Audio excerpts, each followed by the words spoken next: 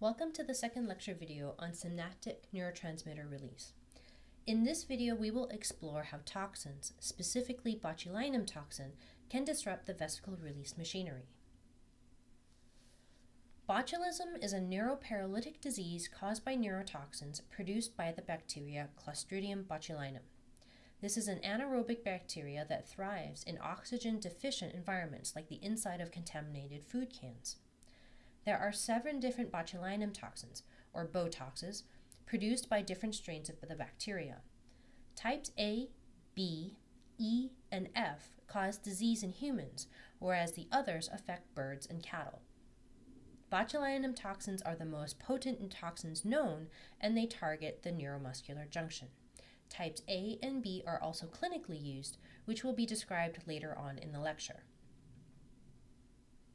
Botulinum toxin is synthesized as a single-chain precursor and cleaved by proteases to generate fully active neurotoxin composed of a light chain and a heavy chain. Light chain and heavy chains are linked together by a single disulfide bond. The heavy chain contains the binding and translocation domains that allow it to target the presynaptic membrane and be internalized into the cell. The light chain is a zinc metalloproteinase that cuts critical vesicle proteins. The top figure shows normal synaptic vesicle fusion. The bottom figure shows the actions of botulinum toxin. In the first step of toxin action, the toxin binds to the plasma membrane at gangliosides containing sialic acids and proteins that have yet to be characterized, using the heavy chain. It is then internalized via receptor-mediated endocytosis.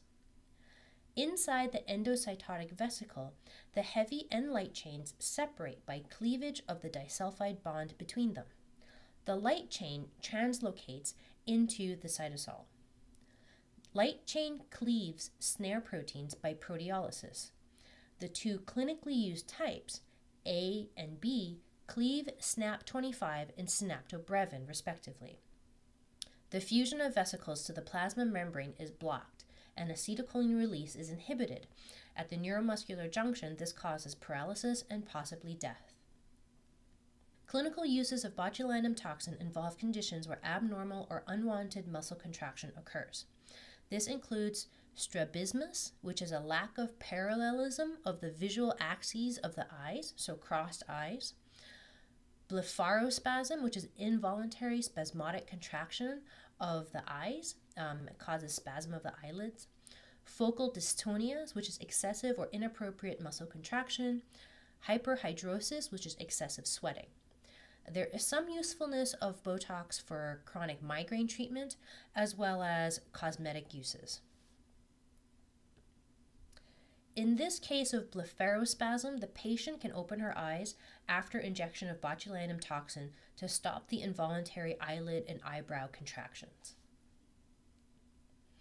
Here are some examples of more cosmetic use of Botox, where the wrinkling in between the eyebrows is drastically decreased after Botox injection.